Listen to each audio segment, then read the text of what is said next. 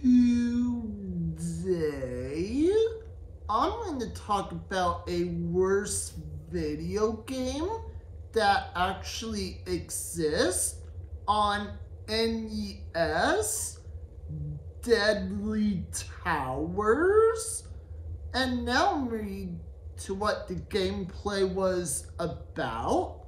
Ruba's Palace is presented in oblique perspective.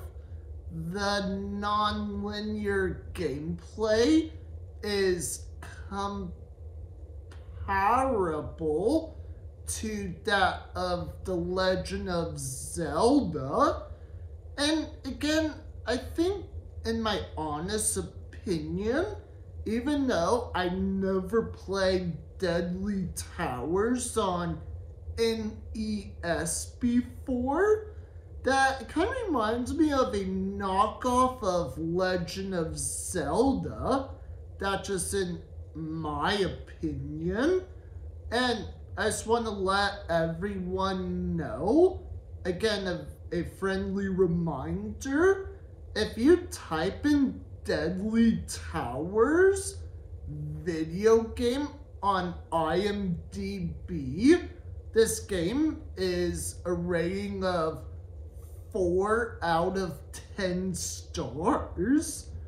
And again, the reason why it has that rating, it might have been a bad NES game back in the 80s, or I think it depending on how many copies were sold back then. And I'm pretty sure the graphics of this game was not perfect, but not great either. And I just want to let everyone know is, if you enjoy playing worse NES games, then I think this is a right game for you to play sometimes.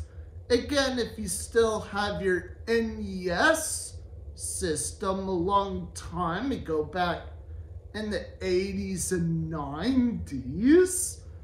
And I just want to say is, you're welcome to look for it at your local GameStop, but I'm pretty sure it's not going to be sold there.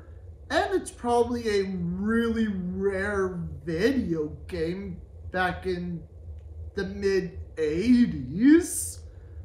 And a lot of people would probably may not know what it is back then versus now.